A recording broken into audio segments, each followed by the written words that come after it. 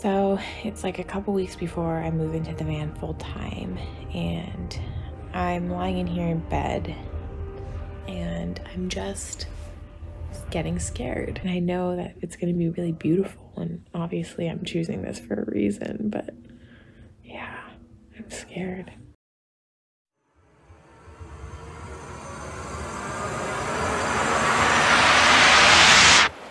I can't believe I'm saying this, but today is my last day of van life.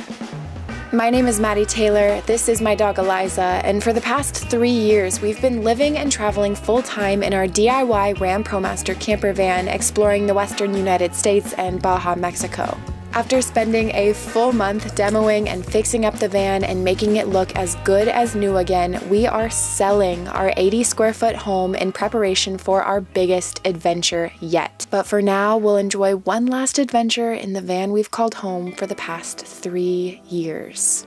Well guys, today is officially my last day adventuring in this van. I can't even believe that I'm saying it, but just a couple days from now, this girl is flying in to purchase the van and take it all the way back to the Midwest where she's from. I honestly can hardly believe that it's true. This girl seems like the perfect person to take on this van. I'm so excited for her. And so this is my last opportunity to take my van for an adventure. We're going to one of my very favorite places I've ever been, which is funny because I've been all over the country, well, all over the western half of this country and in Baja, and this place still happens to be one of my favorites, and it's right here where I'm from. It's definitely bittersweet for sure, but I'm really looking forward to celebrating the last 3 years and also kind of catching you guys up with everything that's been going on and giving some previews to what's to come in the future too.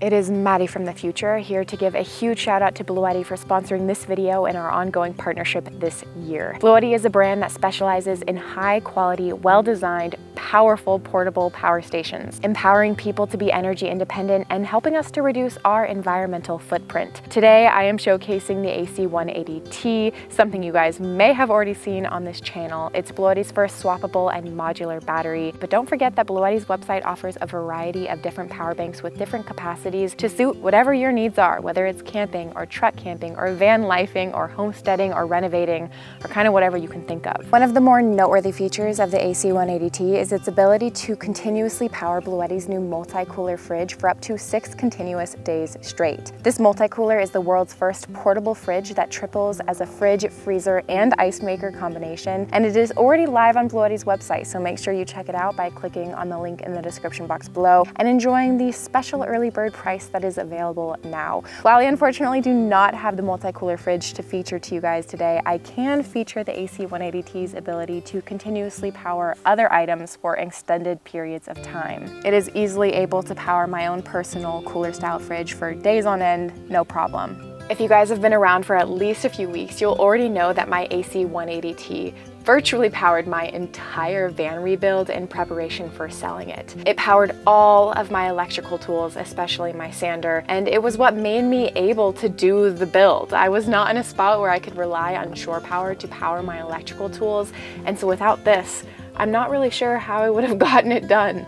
It also just so happens to be the most powerful of all of the power stations that I've had from Bluetti yet. The first battery with an output power of 1200 watts and over 700 watt hours, and 1800 watts with over 1400 watt hours with both batteries. This power bank is so efficient, in fact, that you can have it charged in just 70 minutes to 100% with one battery and in just an hour and a half with both batteries, which means you can be using your power bank extensively for a week straight and then have it ready to go again, all while you're enjoying a long lunch break. It also comes with 4 different ways to charge it. You can charge it while you're driving using the handy cigarette lighter cable that it comes with. You can charge it at home using a standard US outlet. You can charge it using solar panels that are available for purchase on Bluetti's website, or you can use a generator. Now that I'm finished with my van renovation, I still find myself using my AC180T literally every day, and part of that is because it comes with 10 different outlet ports, which is so convenient if you have a million things on your to-do list, which for me feels like every single day these days. Right now I am charging my computer, my phone, my camera batteries, and earlier I was charging my camera mic as well, all while I'm enjoying working outside. And in these spring months when the weather is finally warming up, I've been enjoying working outside so much more, and Bluetti is the perfect companion for that. But outside of just powering your work equipment, Bluetti has you covered in so many areas of life, whether you're going on a long road trip or you're camping or you're homesteading or starting a renovation of your own. There are so many products over on Bluetti's website that can really help you to be energy independent and make your life a little easier. So I highly recommend you guys check Bluetti out by clicking on the link in the description box below. Thank you so much to Bluetti for once again sponsoring today's video, and I look forward to continuing working with you in the future. And with that, let's get on to my final day of van life.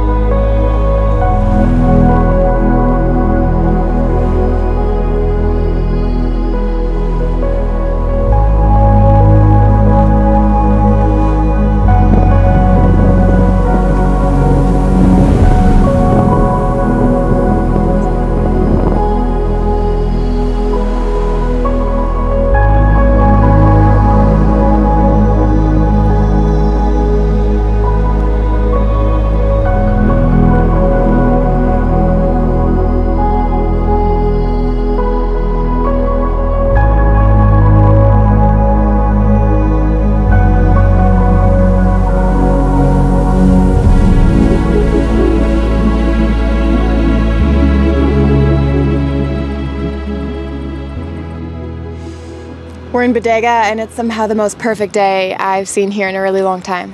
I hope you guys can hear me okay. It is very loud here, albeit beautiful.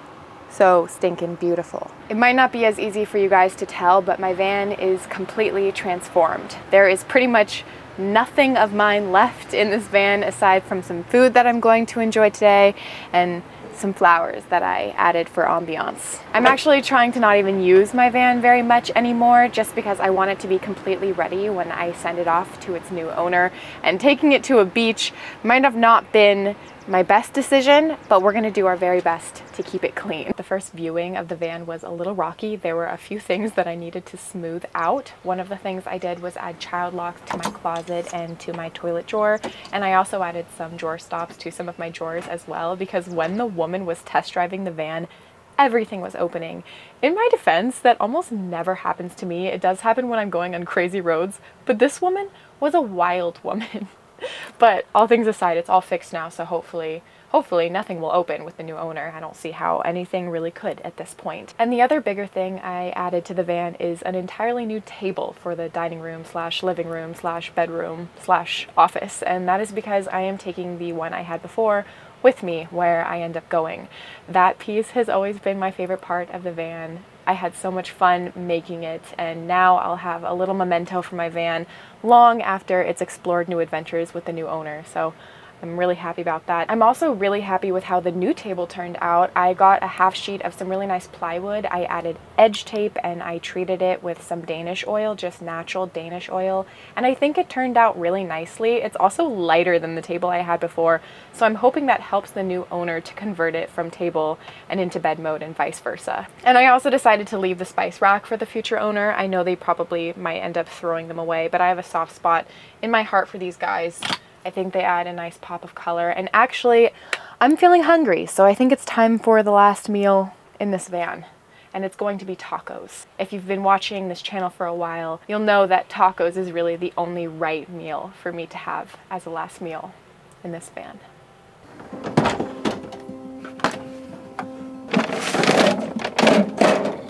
I know that the whole purpose of camper vans is so you can explore in them, you're gonna get them dirty, and it's kind of funny to now be on this end of not wanting to touch the van. Because the table is brand new, I don't know if I'm gonna eat my tacos on it. I'm a little scared. I don't want to ruin it in any way. Last time storing one of my pans in this oven.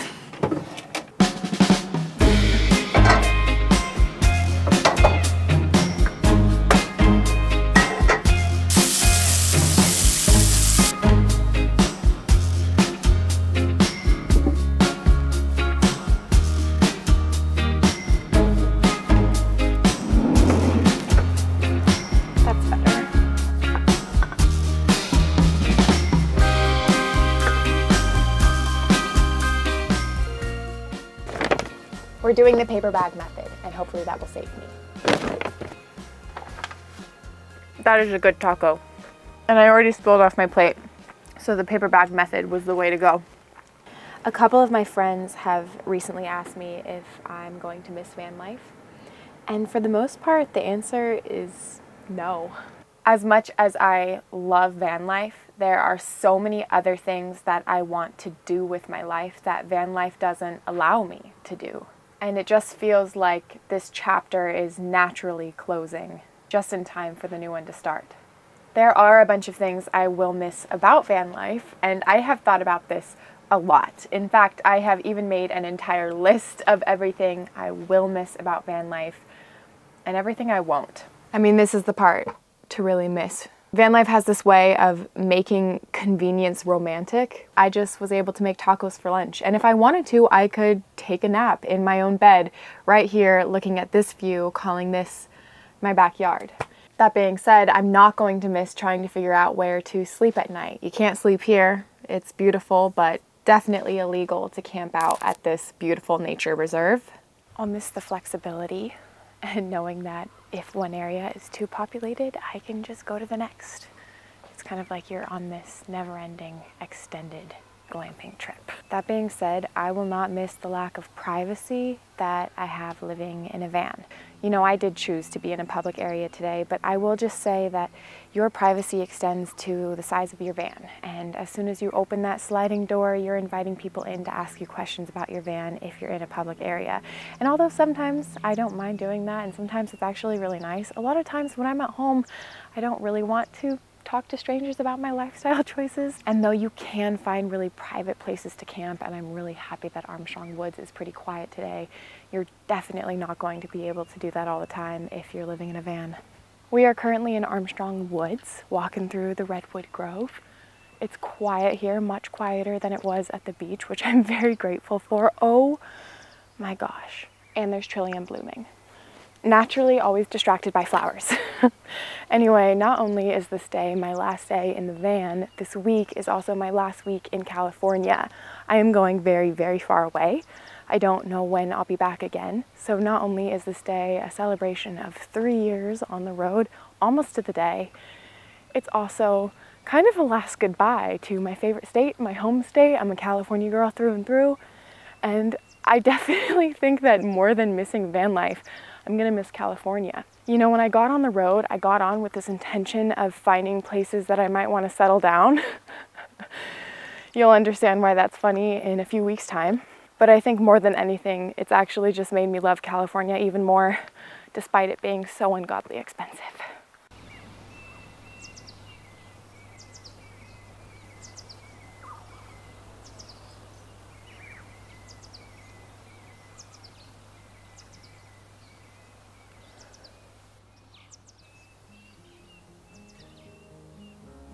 I'm really gonna miss traveling with my friends. Traveling in Baja, that's some of the most fun I've had on the road, or even in my whole life. Traveling on the Oregon coast, we had this huge group of people. It was so much fun. And I traveled with my friends Sarah and Tori for so much of my time on the road, and I'm so grateful, and I won't be able to do that anymore. I'm actually going so far away, I won't see any familiar faces for the foreseeable future. Luckily, van life kind of prepared me for that though, because even though I am going to miss traveling with friends, and those were the times that I most loved being on the road, there were a lot of months on the road where I was completely alone. And sometimes that's really nice. I have learned to really enjoy a place on my own. I'm already an introvert, so that helps. But there's also times where it can be hard, and I think I've prepped myself and I know how to handle myself even if I don't know anyone and I'm in a completely unfamiliar area. This is kind of the last ray of sunlight hitting Armstrong Woods, which means I think it's time to head back to the beach. I frankly won't miss the lack of space or the ability to create something new with that space. I won't miss the uncertainty that comes with finding new places to sleep. I won't miss the loneliness, that scary feeling of not knowing the next time you'll see the smile of someone you love. I won't miss poor Eliza's anxiety. She never did get used to driving on the road, something I didn't know what happened when I got her.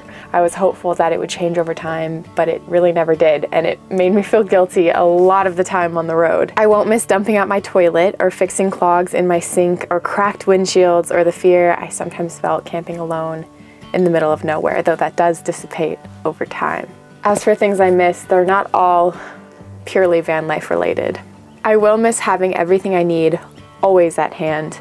I'll miss traveling along the coast and hummingbirds and rolling oak hills for miles. I'll miss seeing my friends from time to time and people who speak the same mother language. I'll miss seeing and feeling the sun on my skin even in winter, and I'll miss the feeling of familiar surroundings. And I expect there are quite a few things I don't even realize I'll miss yet, or maybe I'll be surprised to not miss them as much as I thought. Because in a way, van life has trained me for this lifestyle change more than probably anything else would. Because I don't have a lot tying me down, I still will get to see my family from time to time. I don't see my friends very often because most of them live very far away, and I'm hoping that this will actually help me with my career. And I have very little earthly possessions, except for a few boxes currently sitting in a corner of a room.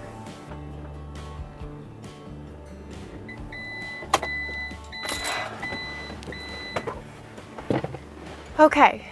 We are officially back at the beach. It is so windy outside, and I think I'm going to have a piece of pie.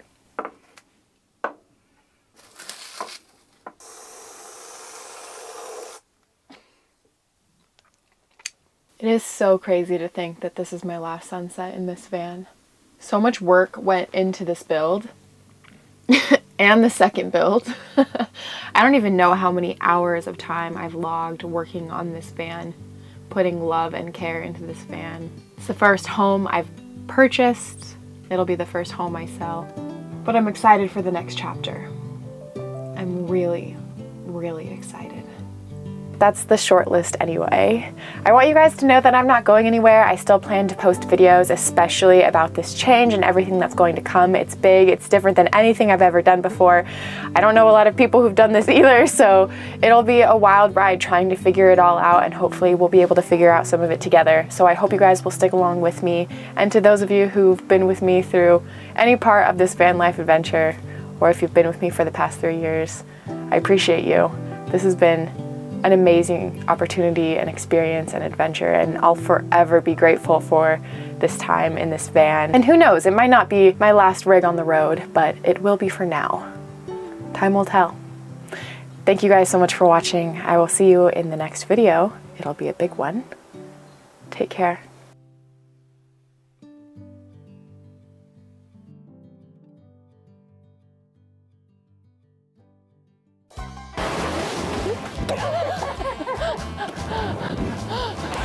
I filmed this 3 times now. And of course, the time that it was perfect and there were no cars didn't record.